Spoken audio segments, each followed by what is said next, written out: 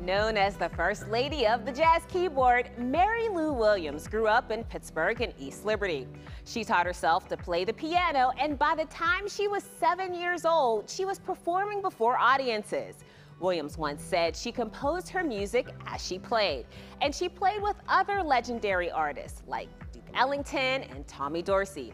She went on to teach the history of jazz at Duke University and was one of the first female jazz artists to achieve notoriety. With notes to know for Black History Month, I'm Mikey Hood.